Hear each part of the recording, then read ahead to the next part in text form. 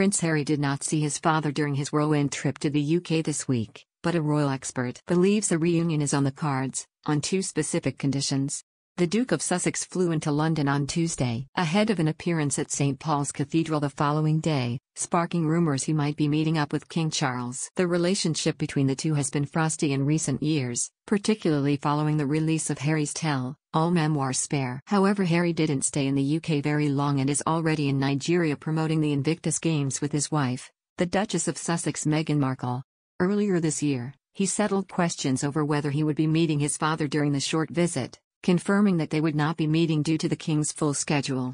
As the special ceremony to mark the 10th anniversary of the Games came to an end, the King hosted his first annual Buckingham Palace garden party on the same day, May 8.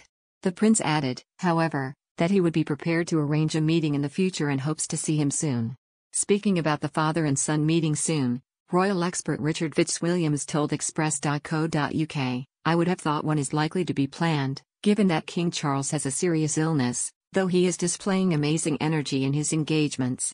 He added that, the King would likely base his visit on two conditions: that it is private and planned beforehand.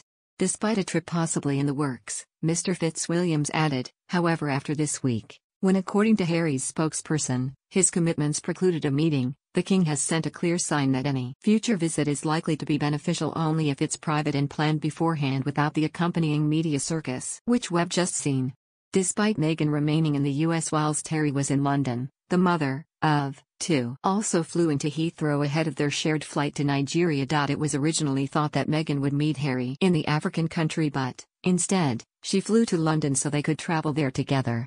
Kicking off their visit in Nigeria, couple were pictured on the morning of May 10 at the Lightway Academy with the Gianco Foundation, which provides critical healthcare and education services across the country. Attending the inaugural Mental Health Summit, Meghan and Harry urged the young people in attendance to stay on top of their mental health. As well as sharing that her son Archie loves construction, Meghan gave a rare update on their daughter Lilibet, who will turn 3 at the start of June.